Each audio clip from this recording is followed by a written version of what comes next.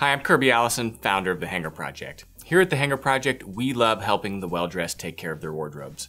We often receive the question from customers, is the Saphir Medaille shoe polish really the best? The short answer is absolutely yes. And the purpose of today's video is to show you the difference of Saphir Medaille versus the other commonly available shoe polishes that you can find here in the United States. If you have any questions during this video, please ask them in the comments section below. I get back to all those questions personally and love hearing the questions from our viewers. Saphir Medaille is widely considered to be the best shoe polish in the world by shoe aficionados. And the reason is because of the ingredients that Saphir uses in creating this really special shoe polish. At its most fundamental level, Saphir Medaille is different because it's suffered none of the technical progressions of modern polishes. It doesn't use any silicones, it doesn't use any petroleum byproducts. Instead, it uses only the finest all-natural ingredients to create an absolutely fantastic shoe polish that not only produces a fantastic shine, but is going to nourish and condition your shoes to ensure that the leather stays soft and supple over a long period of time. The Saphir Pomadir Cream Polish uses 7 different types of waxes in a shea butter in order to provide a high quality shine and long-lasting deep nourishment. This is important because it allows the polish to do a better job rejuvenating the finish or the patina of your shoes. And with 14 different colors, you can find that perfect match to your shoes. The Saphir Medaille Pat Deluxe introduces those harder waxes like Monton wax and beeswax that produce that high shine and, more importantly, if you pursue it, that mirror shine. So the combination of different types of waxes and the high quality of these waxes produce a long-lasting shine that you'll find lasts longer than what you get with ordinary polishes. Now the difference with the Saphir Medaille shine is that if you see that it dulls a little bit, a simple rebuffing with the horsehair brush is all that you need to rejuvenate that shine and renew it. You're going to find that it's longer lasting and it's going to stay looking better longer. The difference you find with the competing shoe polishes is, for one, they use a petroleum-based turpentine that over time is going to actually cause the leather to break down. And some of them even use silicones, which can produce a clogging of the pores that leads to the cracking of the leather. With the Saphir Medaille, you don't have to worry about any of that because all of them use, again, an all-natural pine-based turpentine, no silicones, and only the highest quality ingredients to nourish and feed the leather. You also find a much greater variety and higher quality of waxes that's going to produce the shine that you want in your dress shoes. One of the things that I really love to do here at the Hanger Project in order to demonstrate the difference in quality of the Saphir Medaille shoe polish is to smear them onto a white piece of paper. Now what this is going to allow us to do is to actually showcase how more effective the Saphir shoe polishes are at penetrating the leather and delivering nourishments. So I've got a white piece of paper here. As you can see, there's no tricks. It's just a simple white piece of paper. And you can do this at home with your polishes also. And so I've got the Saphir wax polish, and I'm just going to take this with my finger, right, and smear it onto this piece of paper. Okay? Now you can see almost immediately it's beginning to penetrate that paper, and you can see it actually penetrating through the paper and saturating it. So here I have the Lincoln shoe polish. Now I'm using all these in neutral just because it allows us to better see this effect. This is a new 10. Now of all of the American-made shoe polishes, there's no question that Lincoln is probably the best of what's available. It has a really nice high-quality wax, but again, part of the problem with the Lincoln is it's using, and you can smell it, is this petroleum-based turpentine.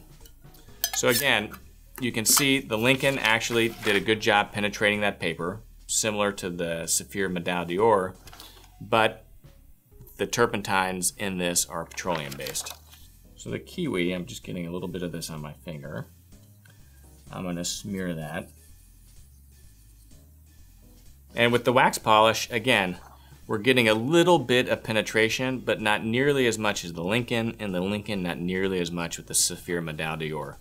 So of these 3 polishes, again, the Saphir Medaille is going to do the best in order of penetrating the leather and delivering those nourishments. It's also going to have a much higher quality, long-lasting kind of wax concentration.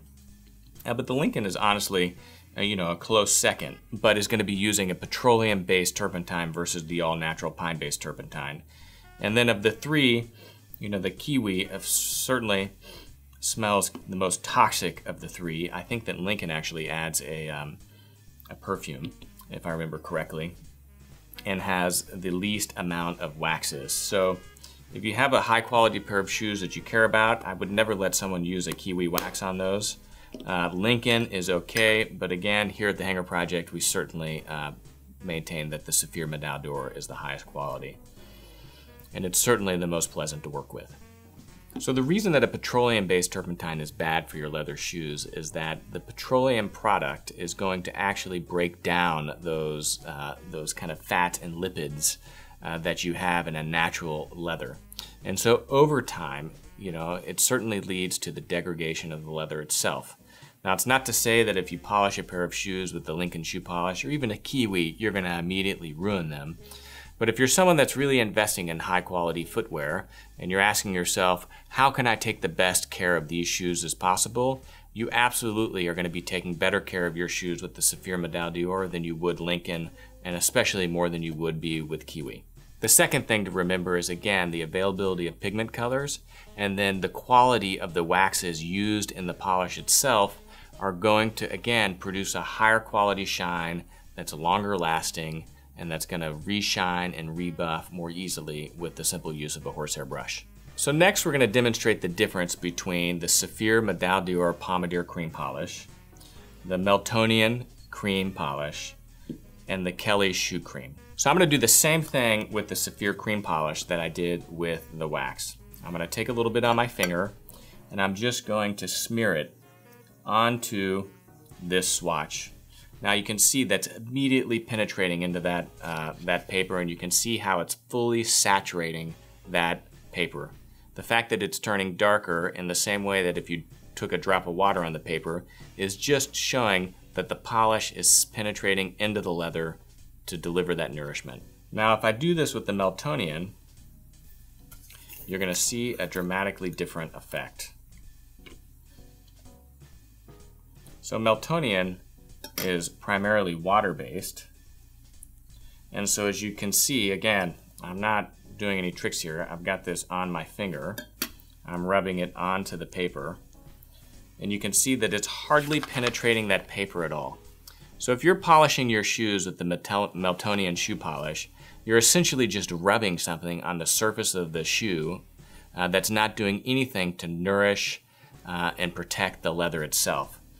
And over time, again, as this accumulates on top of the leather, it's going to cause the leather to crack. The Kelly shoe cream is really similar to the Meltonian in that it's a water-based formulation and is not going to actually penetrate the surface of the leather to do anything. Now, here you're seeing I rubbed a pretty generous amount on top of the paper, and it's not even penetrating the paper at all.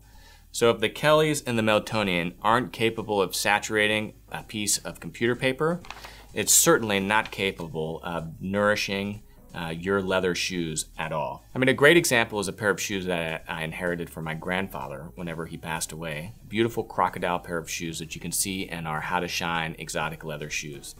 Now that's different than calfskin, but still, he properly cared for those shoes. I was able to nourish them with the Saphir Reptin whenever I inherited those, and it's a pair of shoes that I absolutely cherish and enjoy wearing.